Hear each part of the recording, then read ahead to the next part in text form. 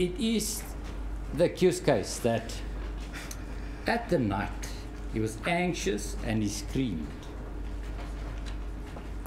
And it's his case of the incident, the night of the incident.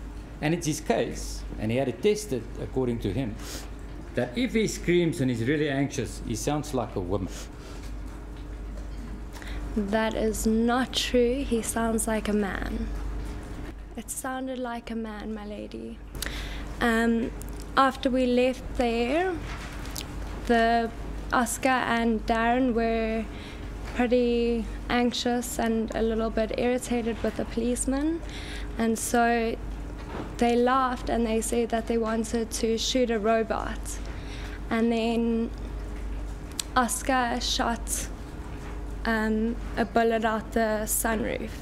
Ms. Taylor, do you say that when he took Reeva Steenkamp out for the first time, that he was still in a relationship with you? Yes, we were. Did you know that the accused owned a gun during your relationship? Yes, my lady.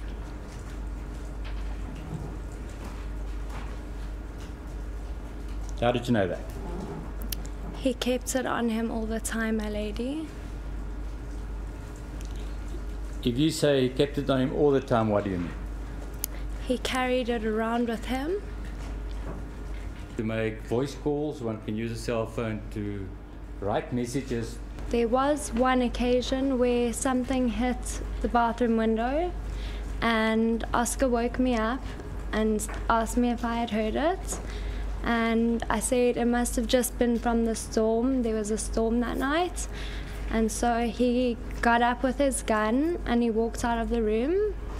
And then I heard his friend Matthew at the time that was staying at his house with him. He also walked out the room, and I didn't hear what was going on outside, but I guess everything was fine after that. But he woke you up? Yes, he woke me up. As a court, please. Court will adjourn.